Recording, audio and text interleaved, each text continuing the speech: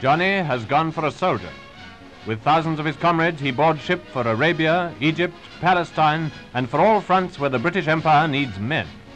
Splendid fellows they are who will take care of the enemy and us.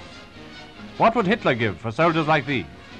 This is a picture of what a man goes through after reporting for service. It shows you how your son or boyfriend was trained to be a first-class fighting man.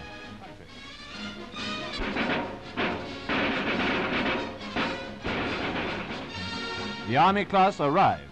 Before the war, they were militiamen. Now they're army class. But what's in a name? Once upon a time, they were war babies born in that other war which their fathers carried through to victory. People wondered if the war babies would grow up with shattered nerves. Not much sign of that today as the army class reports for training.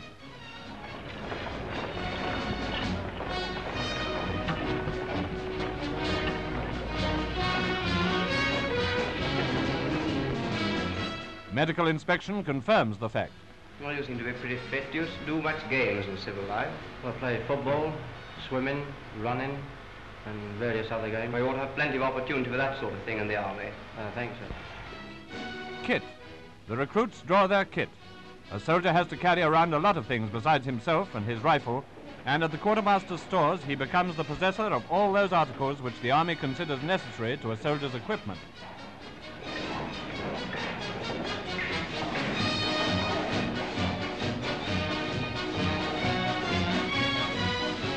Then, for the first time, he puts on the King's uniform, his battle dress, and parades for the Sergeant Major's inspection. Does it feel comfortable? Yeah. Right, turn around. Turn around again. Are your boots comfortable? The boots must be comfortable for the well-known reason that a soldier has to march. Not so much as he used to, but quite enough for comfort. Another well-known fact is that an army marches on its stomach. The commissariat is a very important department, and Johnny's going to be well fed while he's in the King's service.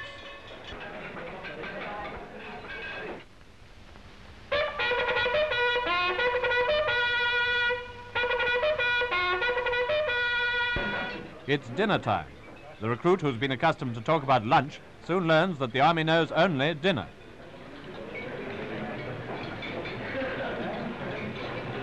And one young hearty, at any rate, finds that the meal compares very favourably with Mother's. No, this is better than Mother's Sunday roast and bacon, isn't it, mate? That's all it ain't. The importance of the soldier's food is recognised in the ritual of the orderly officer's round. Orderly officer, any complaints? Now to work. The first day on the square. And an awkward lot they look. Hold on! Arms! Wake up that man in the front rank! Salute! Arms! That man in front again! Mark time! Left, right, left, right, left, right, left, right, left. Left, right. Take that smile off your face! Sympathise with the sergeant instructor and admire his tolerance. Son! Out! Arms nice and loose now. Carry your body over, take your weight on both your legs. Hands the width of your shoulders when they come forward. Take your weight on both your legs, the fellow in rear. Carry your body over, don't put your toe to the ground.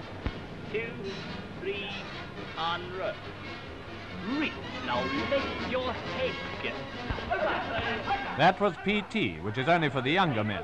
And if we may let you into a secret, the soldier prefers drill to PT, so it's only designed to keep him fit like the games which he plays. Now, come on, give it to him. Boxing, of course, is a popular institution. How many great boxers has the army produced? And there'll be 1 or 2 reputations as pugilists made in this particular class. Weight tells in the tug-of-war, and what with the food and the exercise, Johnny's begun to put on weight like a soldier. Lectures and technical instruction follow the routine of drill. In the modern army, the attempt is made to give every man the job that suits him. Perhaps, Mother, your Johnny is going to be a driver. If so, he's taught about the innards of his lorry. And then there's Friday's ceremonial, the all-important pay parade. Each man receives his money from the hands of his officer, the company commander or battery captain.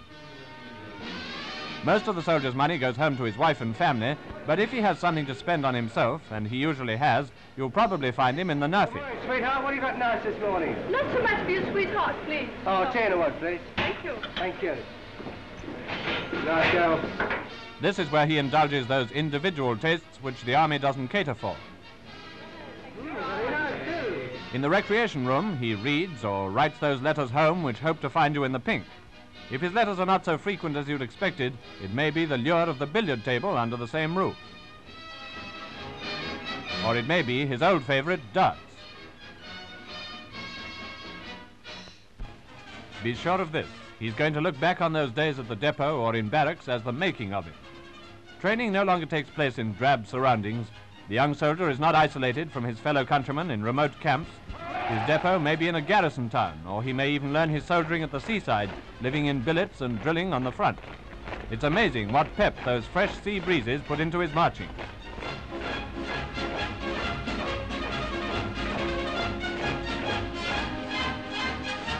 There's a personal pride in the feeling of military efficiency which is unequaled in any other sphere of life.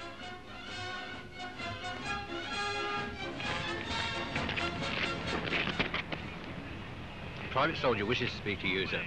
Very good, son.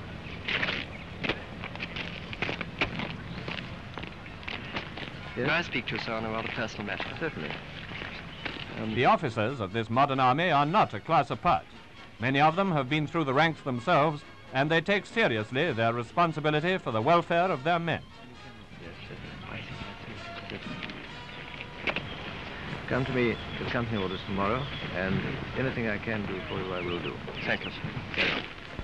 Here's another piece of army ritual, kit inspection. Is your kit all correct?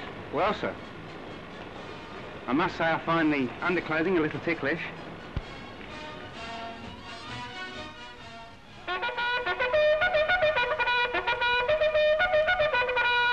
Present arms!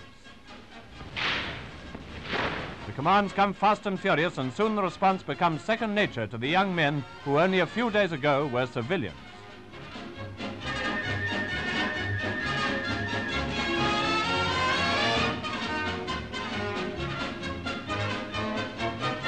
Besides the rifle, his personal protective weapon, he is introduced to the bren gun, the principal weapon of British infantry in this war.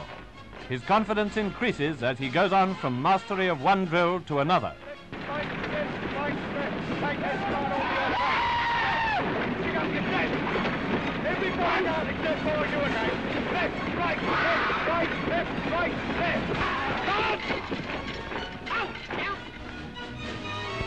Guard!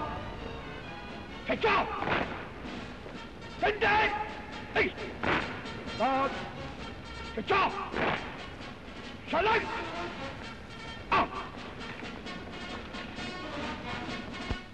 Now you're beginning to look like soldiers. Considering you've only been on this square for 6 days, I think you've gone on wonderful well. Left! Ta! Are you all right? Quick! Up! Yes, what a difference. Soon, as the weeks pass, they'll be drafted to units as fully trained men to swell the battalions of the territorials and stand beside the proud ranks of the old pre-war regulars. Inheritors of a great military tradition and soldiers of the British Army.